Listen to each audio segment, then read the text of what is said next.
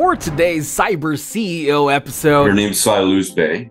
She takes care of my social media marketing. She sets up my standard operating procedure. We have a Google Drive that we share that she keeps all my files under control.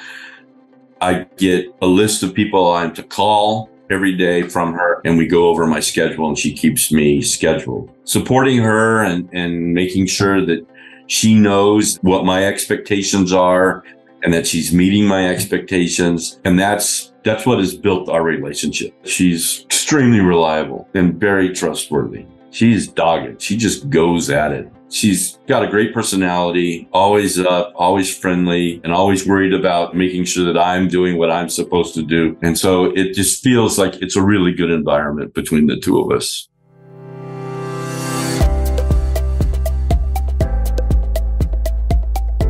Welcome to Cyber CEO, wherein we talk about how our cyberbackers helped our cyber CEOs take their businesses to the next level. Cyber CEO is powered by Cyberbacker, the world's leading provider of admin support services from anywhere in the world to anyone in the world. Please visit our website www.cyberbacker.com for more details.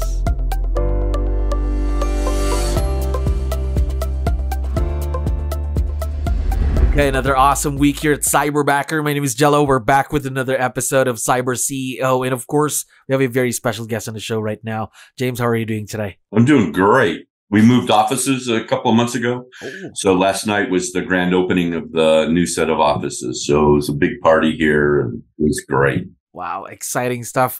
Now, also, I wanted to thank you for your time because I know you have a lot on your plate, a lot of things to do, especially in the business. So we really, really appreciate you being here. Now, to let you know, we have a lot of listeners who are business owners just like yourself. Now, I need your help. Can you introduce yourself to our audience? Maybe let's start with, what's your role in the business, James? I'm Jamie Barber, and I'm a realtor. I've been a realtor for relatively short time. Before that, I was a director and cinematographer in the film business. And so I retired and decided that I'd always loved real estate. So I decided to move over into it. And my main focus on my work and running the company is to help out people in the entertainment industry, because it's actually very hard. You know, we're independent contractors most of the time. And they look at houses, or they want to put their house on the market. Yeah. And the next thing you know, they've got a movie in Budapest. So I take over those challenges and deal with that. And it's great. There we go. So really great experiences for you, especially in real estate. And you mentioned that you really liked it even before, right? Yeah. Oh, no, definitely. As you know, through my life, I've bought and sold a lot of real estate. And once I was getting to that age where I was like, okay, I'm getting tired of living in living in like Budapest and Bulgaria and all of this, that I decided, you know what, why should I pay a real estate agent when I can just do it myself? Yeah, there we go. Great business opportunity right there. Now I'm curious, working with someone who's virtual, is this your first time, by the way? Yeah, it's my very first time working with Cyberbacker. First time. Now, I know in the previous field that you've been in, you were used to working with people that you can meet every day. So now everything's going a bit more virtual. So was it a big change for you? Well, it was funny because the pandemic had hit and everything was being run virtually anyway. Like no one was coming into the office. Everything was being done on Zoom. So when it was discussed about me needing starting to need an assistant, that the business was getting busy, then it was brought up to me that I may want to consider a cyberbacker. And a couple of the people in the office have used cyberbackers. And so I did a little research and decided it was a perfect fit, you know, and I'm good virtual. You know, I've actually had to do it in my other career as well, where even though you've got people on the set, there are times that you have to speak to people like back in Los Angeles, the studio, all of that. And that was most of the time done virtually. Okay. You didn't want them flying to wherever you were, because then they would just be a monkey wrench in the works. So really, you did have experience working with people virtually then in your previous profession then. Am I right? Yes. Yeah, because editors were never with you and stuff like that. So you always had to, when you were color timing, usually the timers aren't in the same country you're in. So you have to do everything virtually with them. All right. Gotcha. Now, just to know, by the way, I forgot to ask this earlier. How did you find out about Cyberbacker and that virtual leverage piece? It started with, I work with a MAPS coach, what we call a MAPS coach. And so my MAPS coach, we were going through me growing my business and everything I need. And we were talking about that I'm going to need an assistant or to help out with things that I wanted to do that would free me up for other things. And my MAPS coach, Tyler, suggested that I look into Cyberbacker. So then I went around the office and I said, does anybody here use a Cyberbacker? And then the head of the office, or the head of the regional area for Keller Williams, he uses one. And so we talked about the pros and cons, and that was it. And next thing I know, I went, okay, I'm going to commit. This sounds great. There we go. How long have you been working with Cyberbacker, by the way? 3 months, something like that. 3 months. Okay. 4 months. Fairly new partnership then.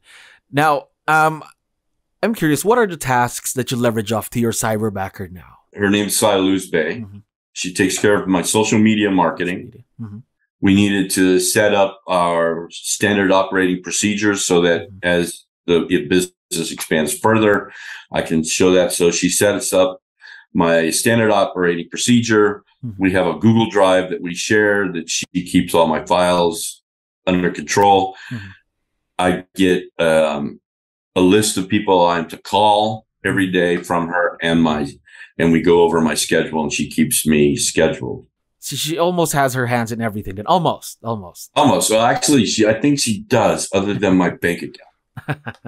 There we go. Now, yeah, fairly new partnership between you and your Cyberbacker. 3 months in, what are some of the new things though that you're planning to let her do? Let's say within the next 6 months from today. Well, right now, I want her to. We're going to expand to having her do all of the marketing, not just the digital marketing, which she's sort of moving her way into, and then pretty much running the day-to-day operations of the company. Okay, so more tasks to do, more opportunities for her to grow, of course. Yes. And I send her stuff. I said, listen, I want you to learn this. And I send her, people to listen to. Suggestions, something like that, for her to grow, for her growth, I mean.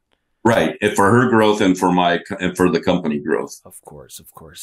Now, again, a fairly new partnership between you and your Cyberbacker.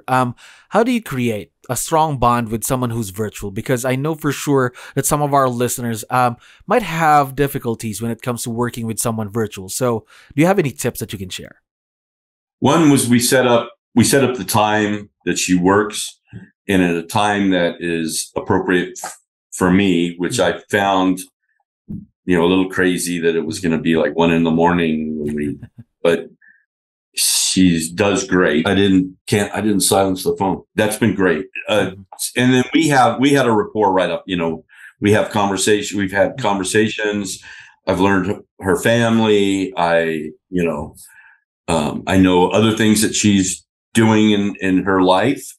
And we just have those conversations because she's such a great person and great Cyberbacker. We have a very easy rapport and I think that, and building trust, where I know that, as we started, we would give her tasks and she was just, she was dogged at getting those tasks done. And then if something was taking longer, which I knew it would, because I gave her this huge task to do, she would become very apologetic. Like, I didn't get it all done today. And I said, my expectations were you weren't going to get it all done today. And you were fantastic. And I just think supporting her and making sure that she knows that what my expectations are and that she's meeting my expectations and that I'm trying to support her as well as her supporting me. And that's what has built our relationship. There we go. So really building on the trust and investing in your cyberbacker, not just throwing tasks at her. Is that what you mean? No, to making sure that she's, you know, you don't want someone who's going to sit in front of a computer screen. I mean, True. People do, but I think that sort of gets boring. So I wanted to make sure, and I wanted to provide her opportunities for her to grow as well in the company. There we go. Again, investing in her growth then. Now, one last question. I know for a fact that she's going to be able to watch this once we have this online. So we'd like to know, what do you like most about her? What's the first thing that comes to mind when we talk about your cyberbacker? The very first thing that comes to mind is that she's extremely reliable and very trustworthy. I mean, and then, like I said, she's dogged. She just goes at it. And when we speak, she's got a great personality, always up, always friendly, you know, and always worried about, you know, making sure that I'm doing what I'm supposed to do. And so it just feels like it's a really good environment between the two of us. There we go. Now, we are very, very excited to see where this partnership leads to for the next couple of months. And again, Jamie, thank you very much for dropping by. I had fun talking to you today. All right. My pleasure. Thank you for listening to our daily dose of Cyber CEO. Stay tuned to know more about how Cyberbacker creates a difference in this digital time and age. You can visit our website www.cyberbacker.com and follow our social media pages on Facebook, Instagram, LinkedIn, YouTube, and Spotify.